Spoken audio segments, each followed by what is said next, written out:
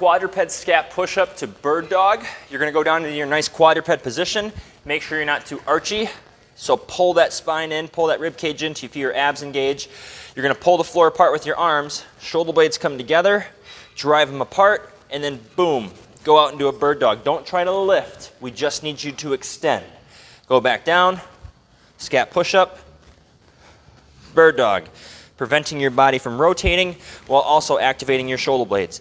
Do for the reps that we prescribe and making sure you can either do same side or alternating, whichever you want to do.